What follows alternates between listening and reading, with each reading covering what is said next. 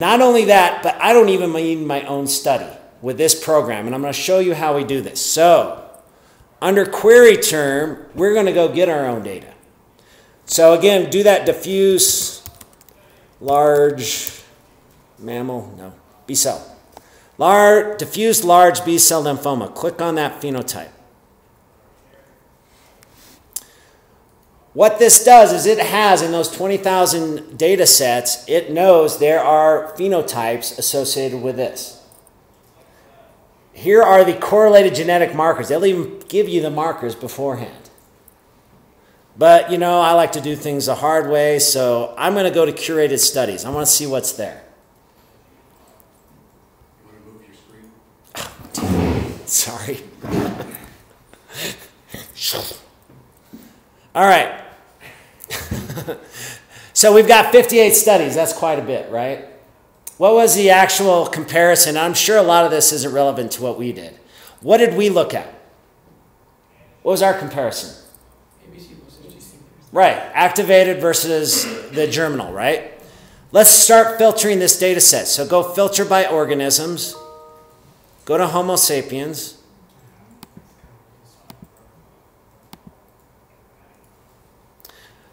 On your next column, go to data types.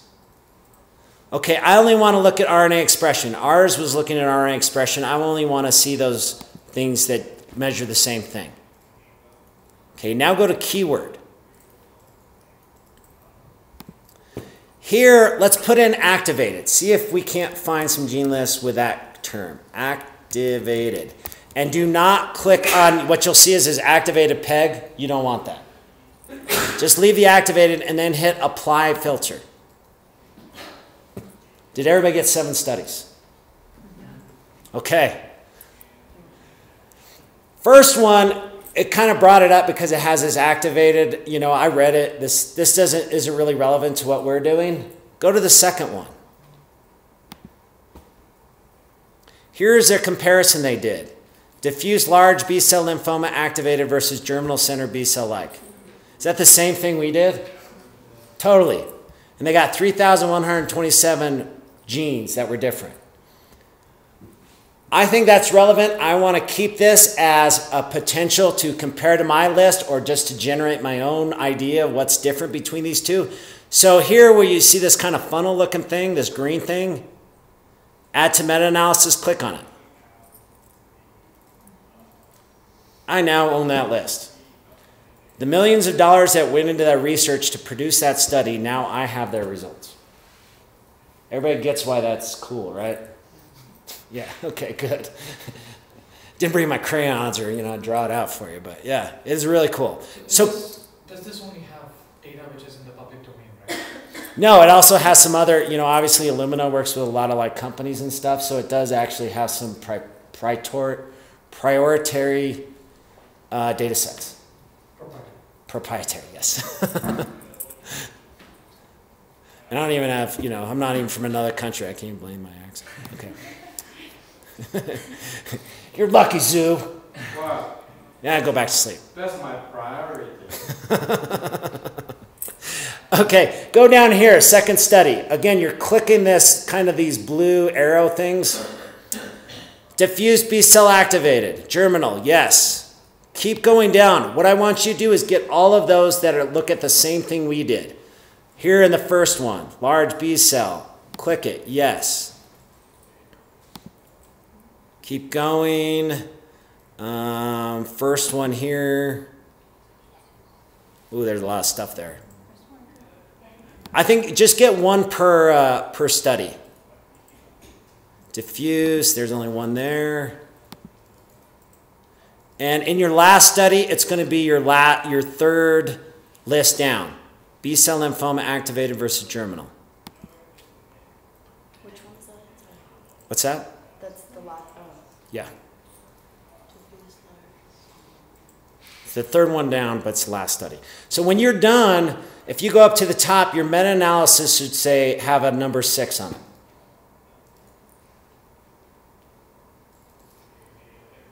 Everybody got that? I only have 5. It's okay. You fail. All right, you're done. Again, you can do this any way you want. You can make these lists as big as you want. So believe it or not, I teach this. You're doing the same thing my high school kids did. I've taught this to high school kids, okay? We did breast cancer. So I was teaching class, and I basically told my high school kids, like, what do you want to study? We can look at any disease we want because all this data is out in the public domain. One of the kids said, well, my aunt died of breast cancer 2 weeks before that time. So I go, well, let's look at breast cancer. So we actually went out and I used this software. What we noticed is that at stage 3 breast cancer, you have a dramatic decline or increase in your mortality rate, right? So we took stage 3 versus either stage 2 or stage 1. And we had a list of like 24 different studies. It was the best cancer list I've ever seen. And these kids, like, they came up with their own list, and some were even better. Don't be scared with this stuff. It is not scary. And you might think that you're like breaking rules. Don't worry about it. There is no rules, right?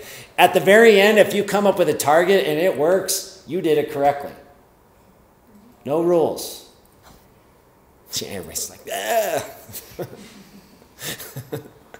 Okay, go to meta-analysis. Let's see what we came up with.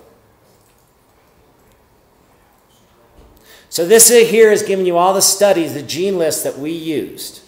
I can remove these. I can add them at any point. It works on the fly. That's what makes it really nice. Click on Gene Results.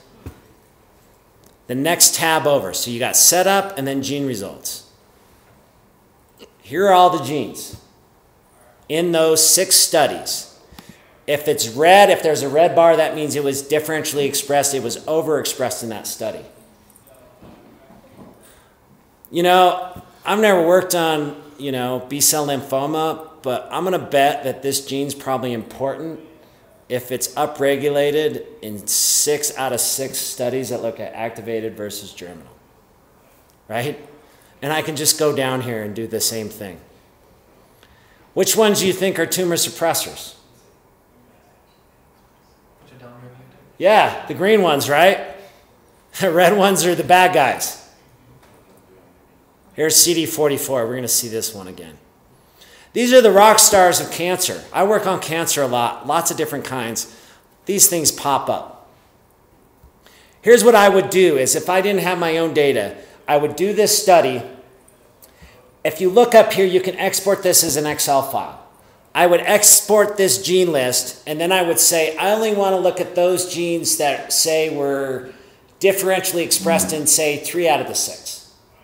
Or 2 out of 6. You can make it whatever you want.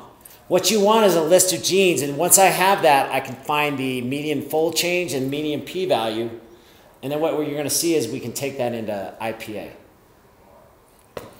We can mine it here as well. So go to biogroup results. These are the kind of biological conditions that are overrepresented in that list that we just created out of 6 different studies. Extracellular matrix. Basically, this process is decreasing. As these cancers get more severe, they go metastatic and they lose those adhesions to their partners. Inflammatory response, STAT3 is up. You can find binding sites for particular microRNAs, even though we don't measure them, right? This is cool. Here's why it's so powerful. Go back to your gene results. Who here has heard of Nate Silver? Okay, 1 person, 2 people, 3. Very nice. It's always nice when statisticians get well known, because that don't happen very much. Famous statistician, that's like an oxymoron or something. So Nate Silver, he's a statistician, and the reason why he's famous, he also runs the website 538, if anybody has heard that.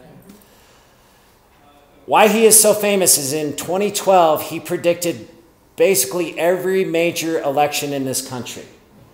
Okay? He didn't do any polls himself. None. He didn't measure anything himself. What he did is he took all the polls that were out there. Some were obviously biased left, some were obviously biased right. He took the average of all those polls and got pretty much the exact answer. We are doing the same thing. Picture these red bars as your polls, right? If 6 polls are picking this thing as a winner, it's probably important. We are crowdsourcing genetics, people. Isn't that cool? Sue, can I get a whoa? Whoa. All right, thank you. The student should do that. Go. All right, let's go. Now let's go see our data. So go to my data.